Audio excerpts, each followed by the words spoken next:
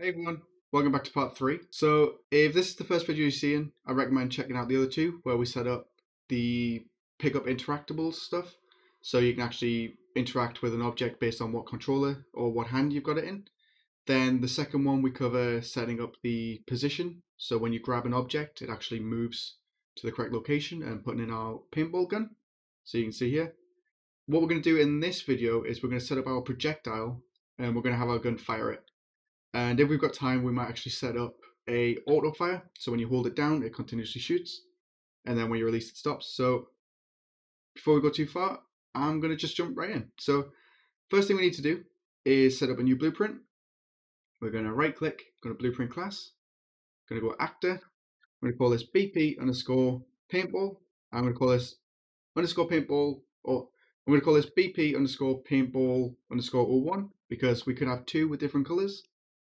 I'm going to open this up, and for now what we're going to do is we're going to add a component, and I actually want to add a sphere collision, and then we're going to add a static mesh.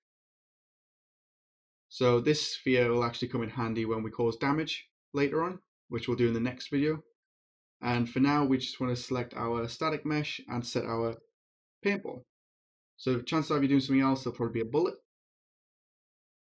And then we're going to set our sphere collision just so it's around the object. Excellent. So with both of those in, we're then going to add a component, and we're going to search for projectile movement.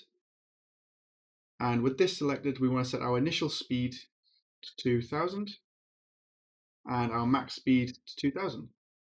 You can play around with these values and you'll get different effects, but for paintball, these seem to work pretty well. And then I'm also going to do should bounce. Hit compile and save.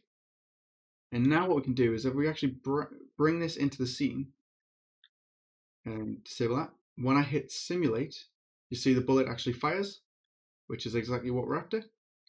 And now what we need to do is set up our weapon so it actually spawns. And to do that, we're going to go to a paintball gun. And what we need to do is actually add an arrow reference, so we can choose whereabouts on the gun it spawns.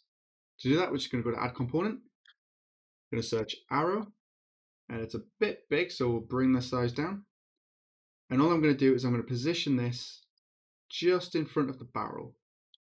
So I think that should be about right. Looks good. So if we go back to our event graph, we're going to delete our print strings because we know these work from our previous videos. And what we're going to do is just to test it is we're going to drag off, and we're going to search spawn actor from class. So we've got spawn actor from class. We're going to select our paintball, and while we're here, we're going to set collision handling to always spawn, ignore collisions. And then we're going to need to set the spawn transform. To do that, we're just going to get the arrow. We're going to get world transform, and we're going to plug that into our spawn transform. So now we hit compile and play. We can actually go up. We should be able to pick up our gun still.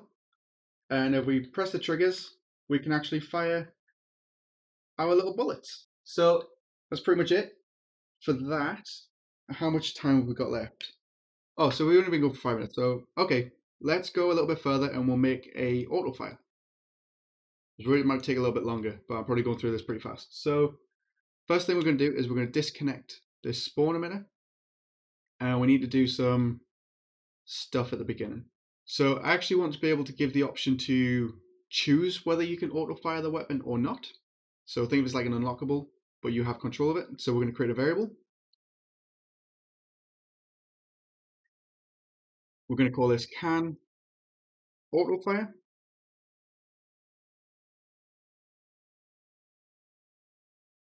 With a question mark. We're going to bring this in and we're going to do a get. And then we also need a branch. So we're going to plug that into event. So what we're going to do is we're actually going to create a sequence.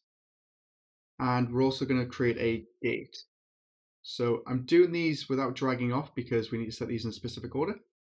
So plug the true into the sequence, and then from then 0, we want this into open, and then the then 1, we want this into end. The event stop interact, we actually want to plug this into our close. So we're going to bring this down just to keep it tidy.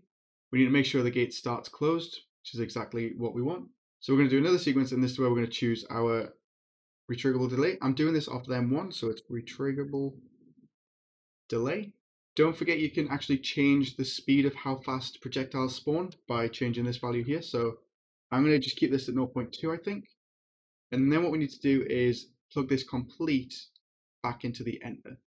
And I'm going to create some reroute nodes just so we can keep this tidy. And then from our 0, we're going to plug that into our spawn actor. And we're also going to do the same thing from our false. So I'm just going to do a reroute, so period, add reroute node, and then plug that into there as well. So now if this value is true, we hit compile, it will actually create a loop which allows us to spawn multiple projectiles. And then once you release, it stops. But if we set this to true, no, if we set this to false, we'll then be able to just fire one bullet, which is exactly what we're after. So let's comment this, and we'll do auto fire. And then we'll comment this last bit, and we'll just call this spawn projectile. I forgot to comment this earlier in the last video, so I'm just going to select this all, and I'm going to do set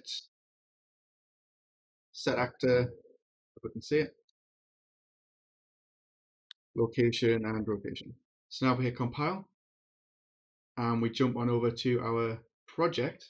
We can come into here, we can still pick up our guns, we can shoot them only once because we didn't put auto fire on. So if we now change that variable to true, hit compile again, hit play,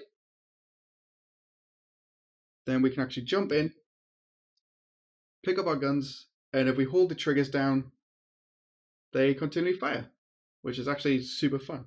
So that's it for this video. If you enjoyed it, don't forget to leave a like and subscribe. If you have any questions, then you can head on either into the comment section below or jump over to the Discord, which I'm probably in there a little bit more. And we've got a really good community going on at the minute, so be nice of you to join. If you do want the project files, then they're available through Patreon if you just don't want to set it up yourself.